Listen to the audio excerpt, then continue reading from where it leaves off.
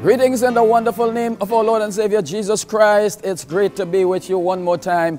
And you know, we always keep bringing you fresh stuff, dynamic things that the Lord continues to do at Christ Castle Miracle Ministries and throughout the Miracle Ministries International organization as a whole. And here again, we are with you concerning our School of Ministry, our Institute of Ministry and Tertiary Education graduation ceremony. We have a 2-year program, fantastic 2-year program. I mean, it's a leadership, ministerial and leadership program. And when we talk leadership, I want to tell you it's real solid, success-based, result-oriented leadership. Very important in our Institute of Ministry and Tertiary Education. We have merged tertiary education with ministry. I'm not sure if you would find that in many places, but we do it and it's absolutely astounding. We had a phenomenal graduation just this weekend and it was really fantastic.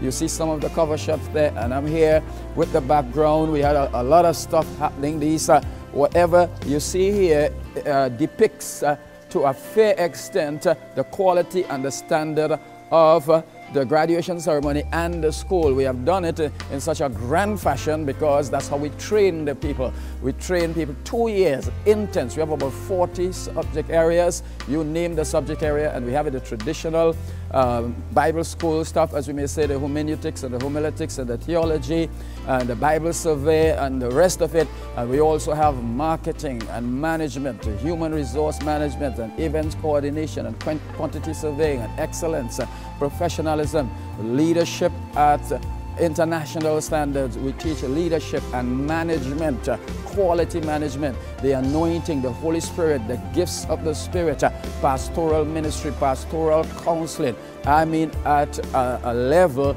that's international. You would have some extracts in a short while that we have in our magazine. We publish a magazine with every graduation with various lecturers and comments and so on. You will get a couple of them in a short while, little extracts, and you would hear from lecturers, from the students, the kind of impressions that they give, the comments, the feedback, and what the school offers, and the ministry, the organization as a whole. Top class. We train people across the board, people from here in Trinidad, from the region and various countries.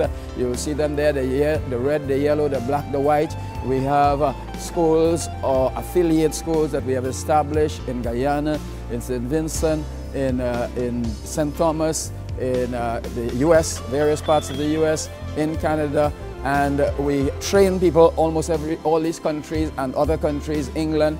You will find people trained from the Miracle Ministries, Institute of Ministry and Tertiary Education in ministry at all levels. I mean, from the apostolic down. We have churches in Trinidad, every denomination. We have people there in our graduation day as well, from the Open Bible, the PAWI, the AME, New Testament, Church of God, all over. The body of Christ is a dynamic body to a large extent, and God has set us in the earth for a purpose, and on a united front we can do exploits, and you see it there demonstrated to the various pastors.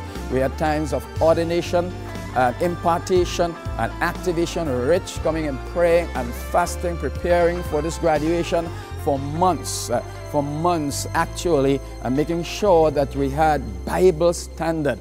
And all my children, I thank God for them. They were ordained on that day, and we had some significant ordinations. Otherwise, you can see the shots there because God has blessed us with quality people and people of international standing, not only my family. That's an anointing that permeates the entire ministry and the organization. And we had all of those things that I want to thank the ministers, Dr. Ibeleme, Bishop Ibeleme playing such a critical role, and the various pastors and ministers, you know, from the various churches and denominations locally and abroad. It was a fantastic time. God is continuing to do great things among us. We also had the Miracle Ministries Pentecostal High School. We had our graduation ceremony there, and that was an amazing thing. The standard We always have this kind of standard there at the school. Those of you at the school, you know what I'm talking about, and you know what a fantastic, phenomenal experience it is to be there. The standard, the quality. You see it there at the Miracle Ministries High School, not only the facade, if you want to call it that, of the graduation, but also the standard of the education, the academic standard. We have the early childhood center. All my children came to that early childhood center. They went to our high school.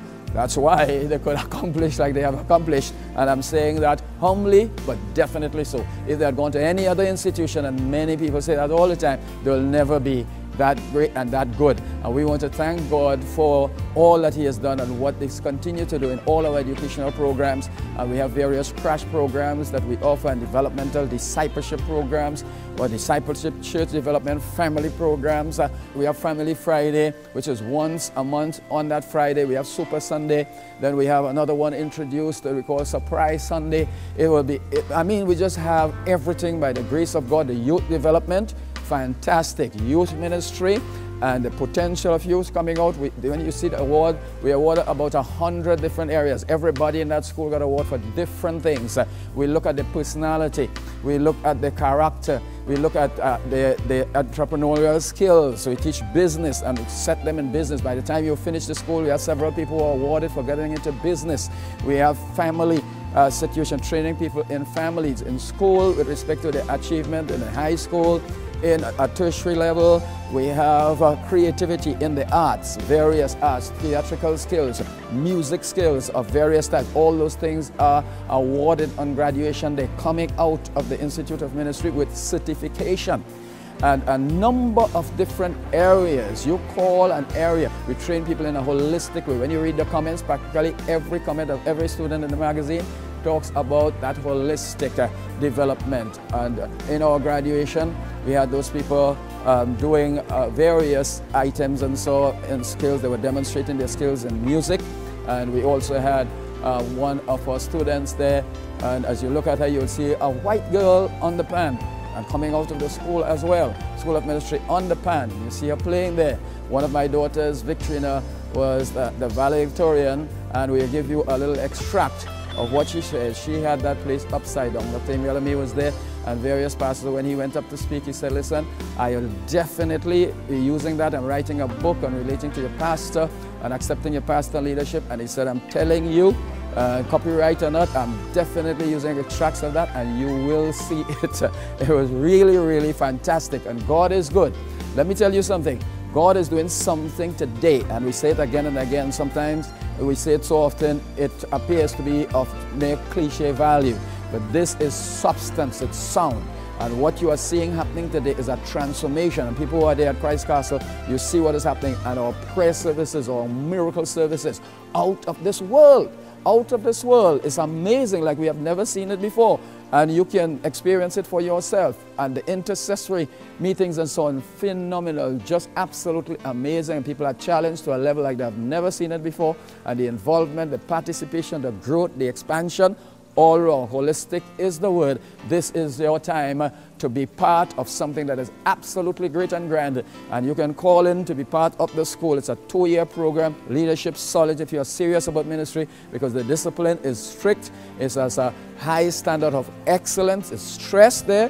And if you're coming for excellence and you're serious, you can call in and you can be a part of this class. But we have a limited space and we don't go very big, although we have a sizable number, because we want to make sure that we give people quality stuff and, of course, follow certain professional dynamics with respect to human development and educational development and ministry development. In that way, we spread ourselves too big and too thin, it will not be as effective. This is God's time for you, and a special, special miracle awaits you. This is part 1. We'll also be having a part 2. All right? And so make sure that you get in on everything. So at this point, we come to a very significant highlight. From among the graduates, we have a student who would represent as valedictorian. She has been quite outstanding in the school. Well, of course, we expected that by the grace of God, because she has proven herself quite scholarly and, above all, very committed, anointed from I mean, born in church and grew up in church, extremely committed, and has been scholarly from day one. National scholarship winner, Caribbean top 10, award-winning law student, and we could go on and on. She also went through the 2 years of the Institute of Ministry here, as rigorous as it can come, and did not miss one single class. We have a few other students who did that, and that's the first time in the history of the school that we have had this, about 26 years or so. And this student is one of those, despite pursuing a very tough and rough law program, London University law program. She was also the class manager and did a fantastic work managing the class and managing the school over the 2 years there. So we want to invite a young lady, Victrina Coffey.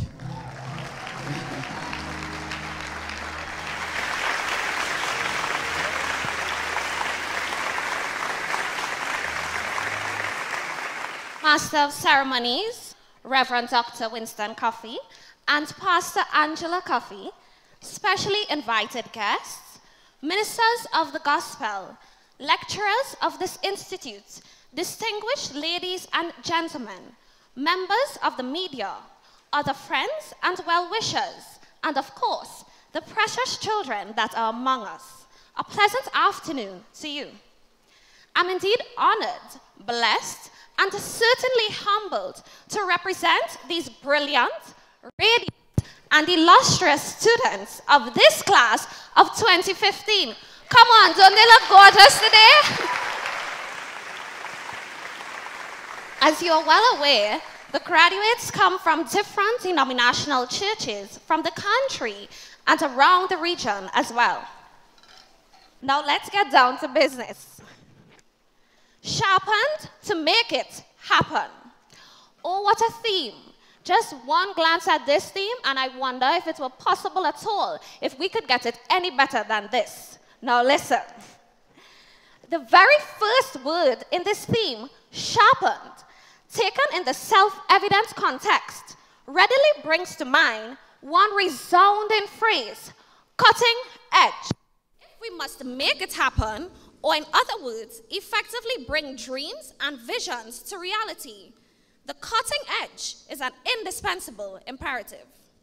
We just have to be spiritually sharp, mentally sharp, financially sharp, intellectually sharp, technologically sharp, sharp in wisdom, sharp in knowledge, sharp in discernment, sharp in love, sharp, sharp, sharp in the Holy Ghost and power.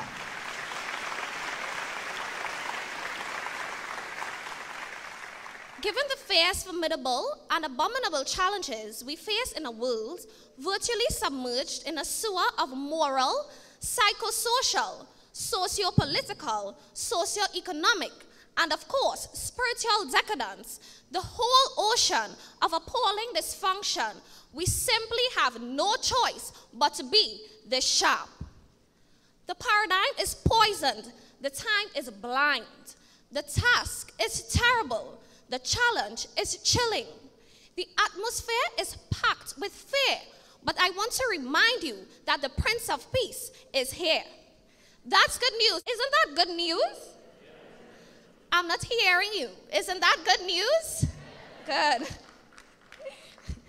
The battle is intimidating, but the victory is certain. That's reason for celebrating, isn't it? Yes, we are destined to win. That's the beauty of cutting-edge trajectory. The term cutting edge resonates as meaning the latest and most proficient in efficacy and productivity. It's the most dynamic in up-to-date tools, methodology, strategy, technology, or theology. Proverbs chapter 24, verse 3 calls it keeping abreast of the facts. Since we are in the technology-driven paradigm, I may seek the assistance of this dynamic to crystallize my point. Cutting-edge technology in communication devices, for example, may mean the latest iPhone, the iPhone 6 or the iPhone 6 Plus. Another expression used to represent the cutting edge with the nuances of semantics as this pertains to the subliminal in the world of market share rivalry, for instance, is the state of the art.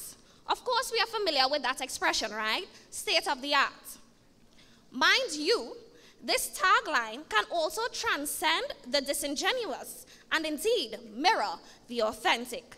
State of the art, or tomorrow's technology today. You know how they say it.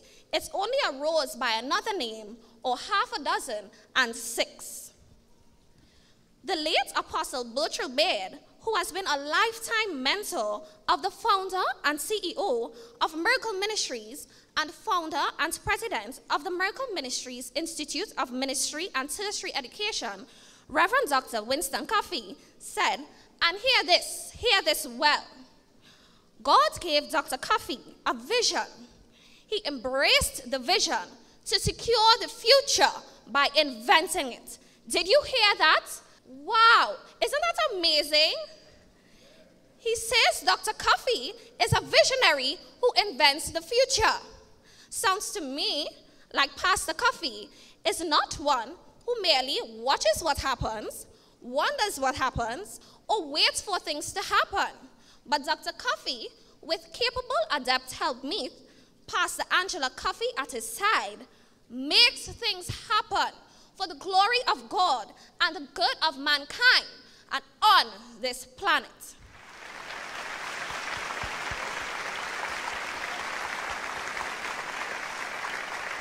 Come on, do you believe that? Do you believe that?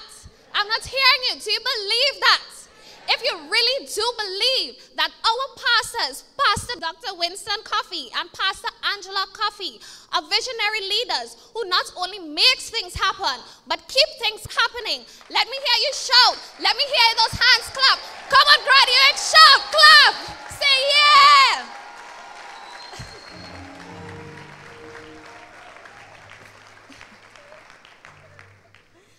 That's right. We have been trained under this cutting edge, make it happen, future now, kingdom now, anointing.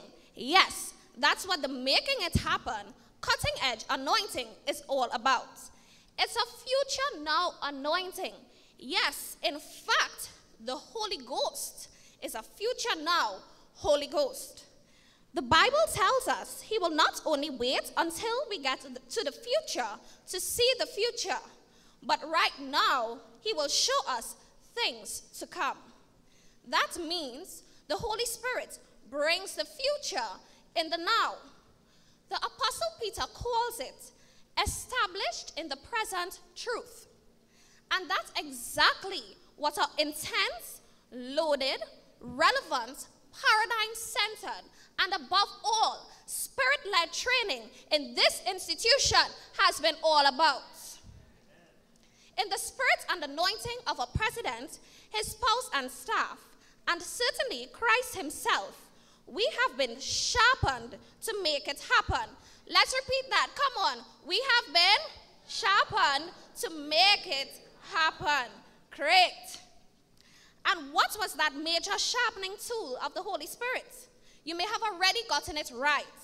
The sword of the Spirit, which is the word of God. That's right. We have been shaped and sharpened by the word of God. And hear this. The word is sharper. I say sharper. Remember, we have been sharpened, and this word is sharper than any two-edged sword. That means this word is sharper than the sharpest, sharper than any two-edged sword. Now watch this and follow this with me. Don't miss it earlier. If you have been sharpened by sharper than the sharpest, then what kind of sharp are you? Wow, wow, wow. Imagine that. What kind of sharp are you? Tell somebody, what kind of sharp are we? We cutting down every devil. We cutting down every obstacle. We cutting down every barrier. We serve notice on every devil that the gates of hell will never prevail as we cut to make it happen.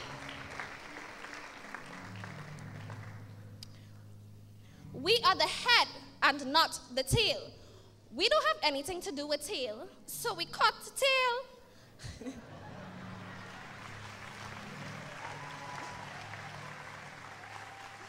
When Moses dropped the rod and turned it into a snake, he grabbed it by the tail. This means that we have dominion over the tail. He pulled the tail, so he hauled the tail. Pulling is hauling. So what do you think he was doing? He was telling the devil, haul your tail and get out from here.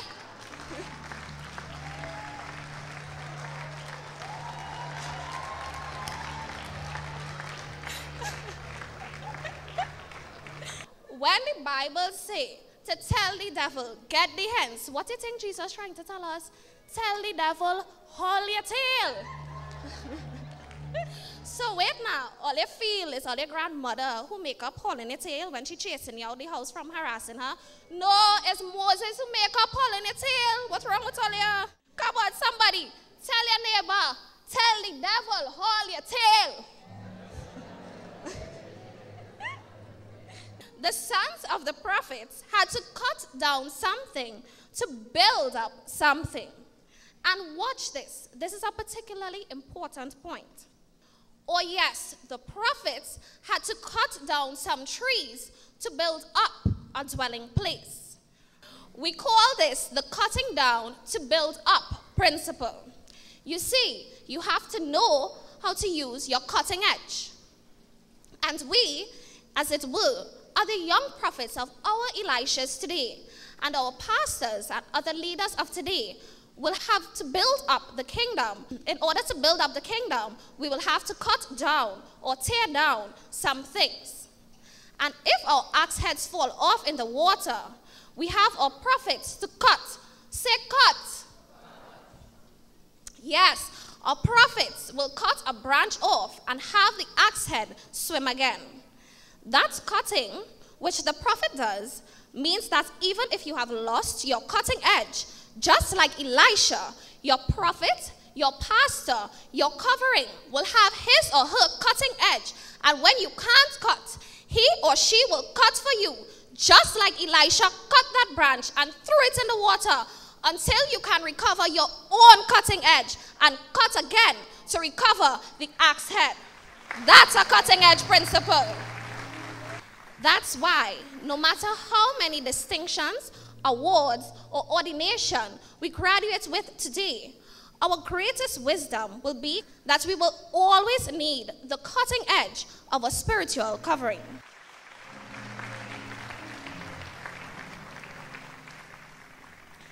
And mind you, there will always be that time when you will be entirely without your weapon, dangerously vulnerable and exposed to the deadly snares of the enemy.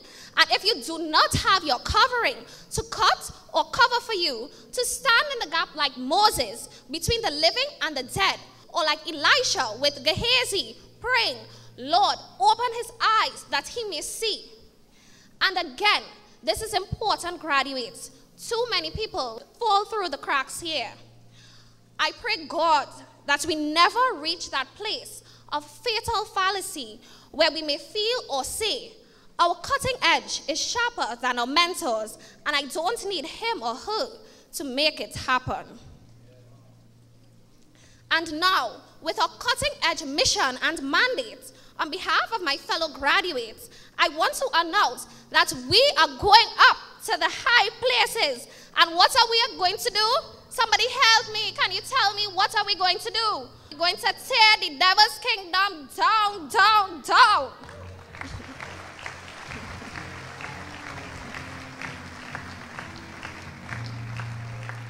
And how are we going to do that? With a super sharp cutting edge. We're going to cut down to build up. Come on, graduates. We're going to cut down to build up.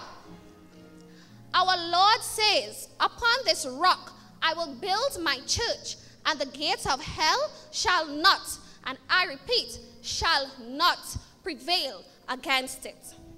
Surely he has come to build, but remember, Remember, he also says in this context of warfare that he came not to bring peace, but a sword. Sword speaks about serious cutting edge. That means in his building up, our Lord will be cutting down, pulling down, and we are laborers together with him. So if he cut in, we cut in too. We cut in to make it happen. The kingdom suffered violence, but the violent take it. We take it. We taken it by force. This is force time. We are God's defense force, armed with God's cutting-edge sword and set for the defense of the gospel. A cutting-edge factor, which will certainly resonate with the class of 2015 and the general tenets of this institute as a whole, is that revelation-loaded line from the wise King Solomon. Iron sharpens iron, and one man sharpens another. What's this special resonating revelation? Well, iron sharpens iron by some interesting means. They are, number one, pressure. You must apply pressure on that file in order to sharpen the knife or cutlass. Number two, friction or grinding. When that pressure is applied on that file and the rubbing is engaged, there is the presence of tremendous friction, and it might be rubbing somebody or something in the wrong way. And of course, the grinding, the crushing in a certain context. Number three, cutting. With the rubbing, there's the cutting away of excess blunting iron to shape that super sharp cutting edge. And lastly, heat. When all of the above takes place, there is the generation of heat. Heat is synonymous with fire. Bring me gold tried with fire. Just think about these four elements: pressure, friction or grinding, cutting, and heat. Does that bring your mind a little bit to what we faced during this course? Especially the more recent months when we were very sure that the statement made to us at the beginning of this course, "We have brought you in this class to kill you." This was a very serious and literal one, and I personally can attest to that. Just reflect a bit and see if every one of those four cruel, pain-inflicting, sharpening things didn't plague you like a deadly killer bee. Where's it, Kimberly? Wow, killer bee friction, killer bee heat. Yes, we had it all. And what does that mean? All four types of pain form the process of sharpening, the process of developing that super cutting edge. So the fact that you faced the pressures and the pains and you endured the hardness means that all those stuff, all the excess weight that was blunting your blade, yes, blunting your blade, have been cut away, and you have that ultra razor sharp cutting edge to move out, face any challenge with radically bold confidence, and just make things happen. Make things happen. Make things happen.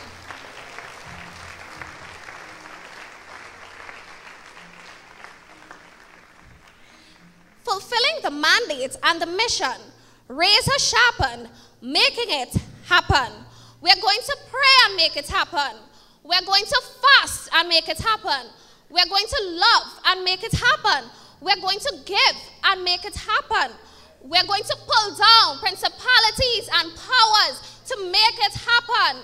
And lastly, and I want you all to say it with me, we are going to declare war and make it happen.